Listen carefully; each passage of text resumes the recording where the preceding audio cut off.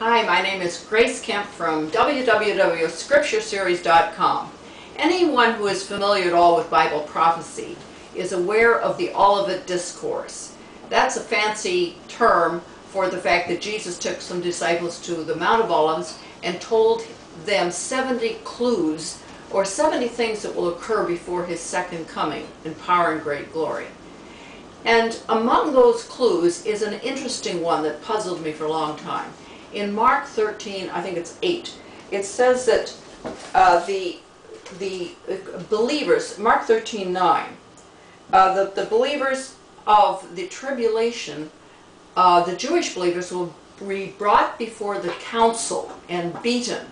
It's going to be extremely tough on converts of the tribulation period. Now that's all well and good, but the fact is the council, which is the same Greek word as the Sanhedrin, has been obsolete and dead for 1600 years. Now the Sanhedrin came to life in originally 56 BC, but in 425 AD it died out in the city of Tiberias in Galilee. And during the time of Christ, it consisted of 71 sages or wise Jewish counselors, rabbis, and scholars who were basically the judges. They gave the disciples of Christ a very hard time. In fact, they were the ones that approved the crucifixion of Christ.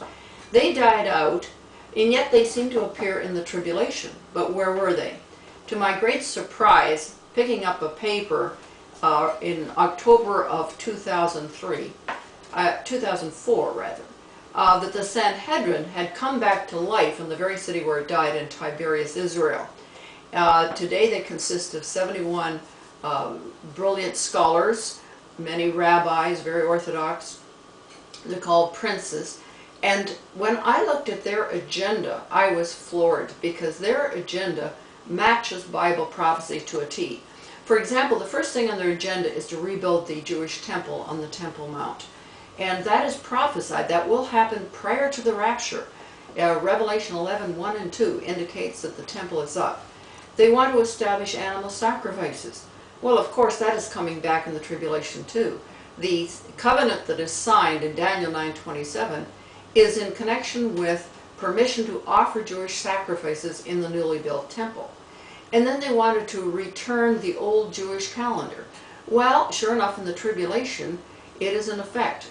The tribulation consists of 360 days in a year. It isn't the Gregorian calendar we have today. They also wanted to return all the Jews to Israel. Well, Jews are making aliyah at phenomenal rates.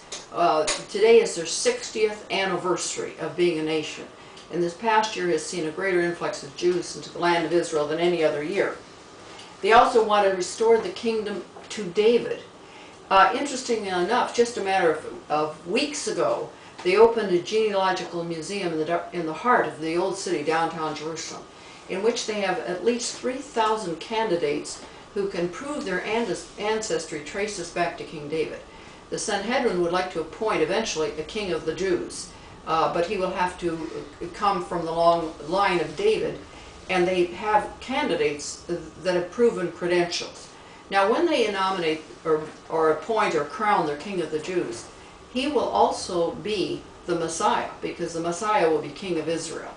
Not the real Messiah. He'll be the false Messiah, known as the false prophet. And so the stage is set for him to rise. And they want to restore Old Testament laws and practices.